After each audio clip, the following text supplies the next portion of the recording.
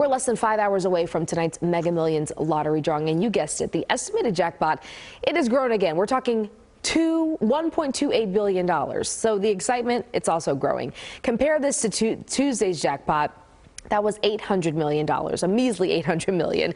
Ticket sales, though, more than doubled in the 1 o'clock hour, then $927,000 on Tuesday to $2.3 million today. So now in the 2 p.m. hour, we're looking at more than $1 million. On Tuesday, it was nearly $2.6 million today. And the 3 o'clock hour, we passed that $3 million mark. That did not happen at any hour last Tuesday, just so you know. So you guys are selling out the tickets. Our Nick Starling hanging out in Haltom City. And Nick, we know you've been out talking to folks, asking them if they get this $1 billion, what are they going to do with it?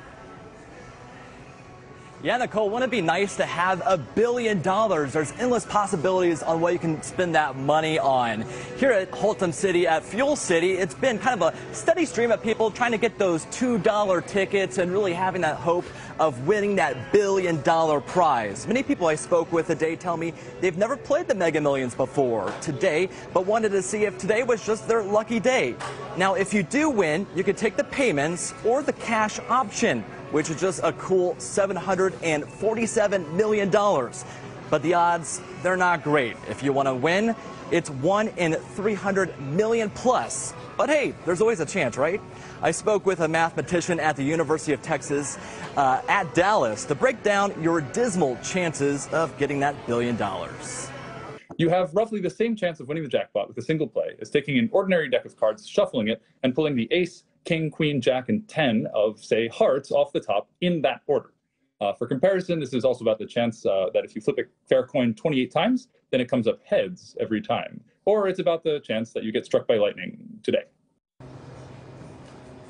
Yeah, let's not hope that happens. But he also told me another odds is like winning the NCAA tournament, the March Madness bracket, 2 times in a row as well. And he also tells me it doesn't matter whether you pick out your numbers yourself or use the machines over here, your odds are exactly the same. But to increase your odds, he says, to buy more tickets. It's logical, right? Again, you just have a few more hours to get your tickets. The drawing is at 10 o'clock tonight. Live in Haltom City, Nick Starling, CBS 11 News. Honestly, Nick, I'm still heartbroken from Tuesday. I can't bring myself to buy another ticket, but good luck, my friend. Thank you for that.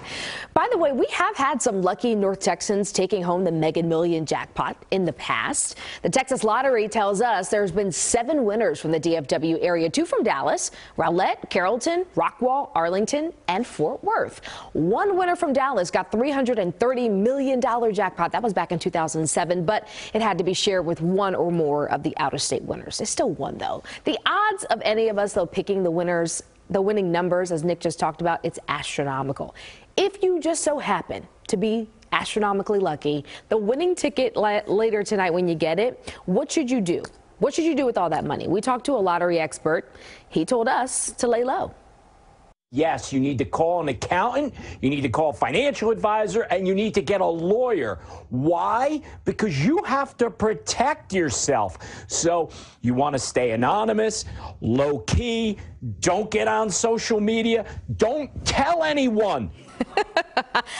That would be impossible for me. All right, Dan Geltru, that was who was talking there. He estimates that if you take the lump sum payment here, you'll get about $750 million. And then after taxes, don't forget about taxes, y'all. It'll be a paltry $400 million.